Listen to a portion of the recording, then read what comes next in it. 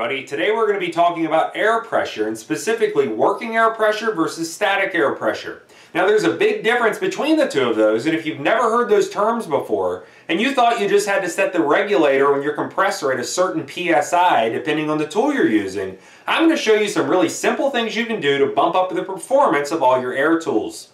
Now the main thing to keep in mind with any compressor or airline setup is you need to take into account pressure drops as well as restrictions that's going to hurt your airflow.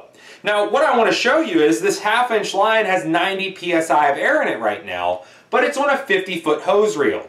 So right now it does have 90 psi going into the tool, but it's not at load. When I pull the trigger, that's going to drop somewhere to around 70 psi. So we're having a tremendous pressure drop. And what you need to do is take that into account whenever you use your air tools. Now if I was using a larger half-inch impact like this Proto, it would have an even bigger drop. So you're even going to need to fine-tune this between your tools to get maximum performance. But I'm going to show you exactly how you can test that air pressure. You'll be able to set everything correctly, and you're going to be able to really get the maximum performance out of all your air tools.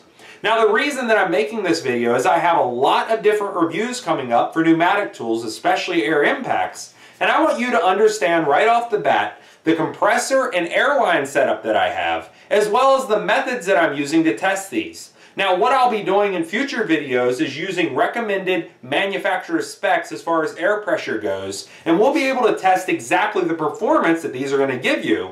But if you don't realize that, and you just put this, let's say, on your home compressor setup, you're not going to be able to match the results that I get unless you follow these simple steps.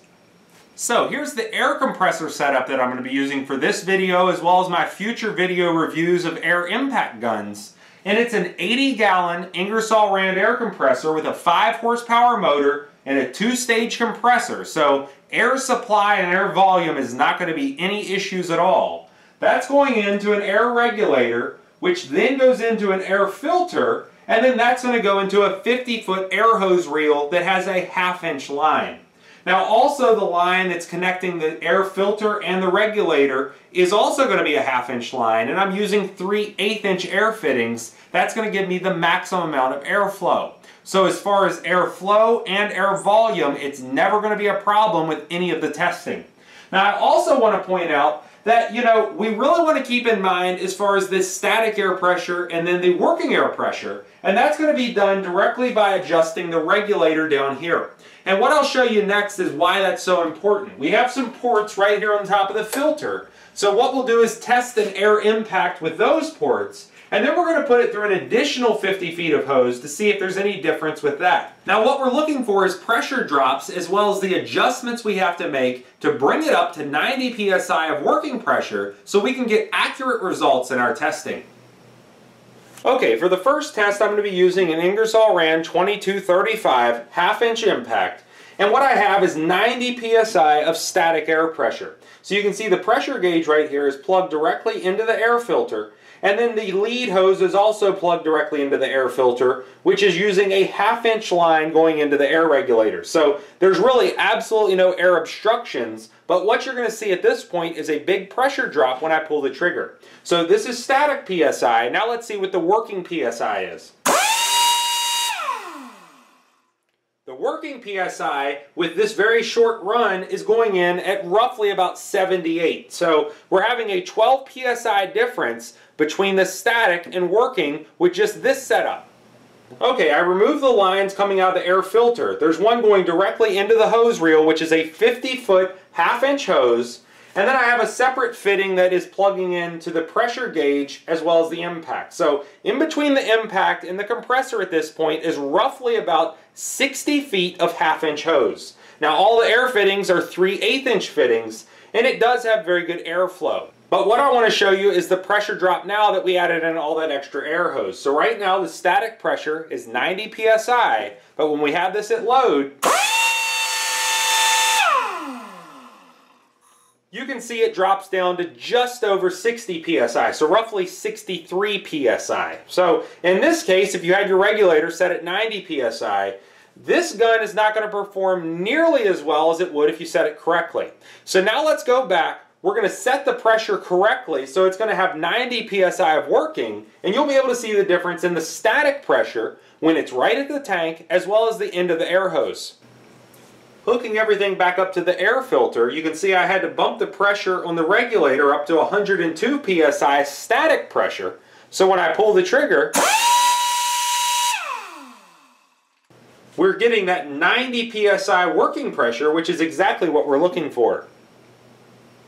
At the end of the air hose reel, which is going to be about 60 feet of line, I had to bump it up roughly to about 122 psi, which would be the static pressure. Now let's check the working pressure. So even though you may think it is putting out a lot more pressure than what you need, when it is at load, it is putting out that 90 psi, which is exactly what the manufacturer specifies for this impact. Okay, now to really give you a performance difference between using the correct PSI and the incorrect PSI. To start out, we're going to do it the wrong way. I have 90 psi of static pressure at the end of the 50-foot air hose reel, and then there's about an additional 10 feet of hose in between the reel and the compressor. So it's about 60 feet of half-inch line going through 3/8-inch fittings. But if we were using smaller line, let's say a 1/4-inch line or 3/8-inch line with smaller 1/4-inch fittings, this pressure drop would be even more. So the impact that I'm going to use is a Mighty 7 impact. It's a compact half-inch drive that's rated up to 700 foot-pounds of reverse torque, and that's at 90 psi working pressures. So to start out, we're going to tighten up this nut that's clamped down on the shop press to over 500 foot-pounds of torque. And then we're going to come back and do the same exact test with the correct working pressure PSI. And you're going to be able to see the performance difference between the two.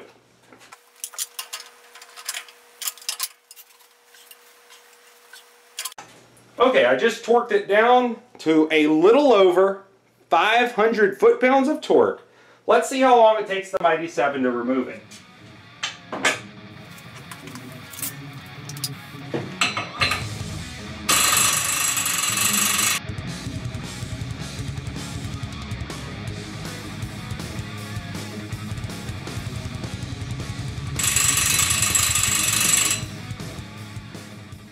Okay, I guess it just flat out is not going to remove this at 500 foot-pounds because we're using the incorrect PSI.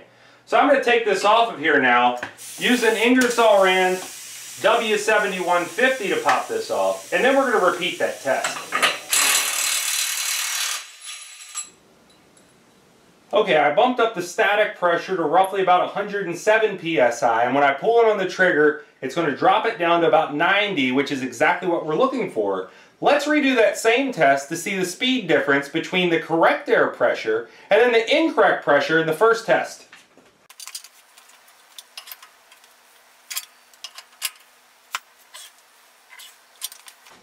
So you can see I popped it up just over 500 foot-pounds. We're right at about 510 foot-pounds. Let's see how fast it can pop it off this time.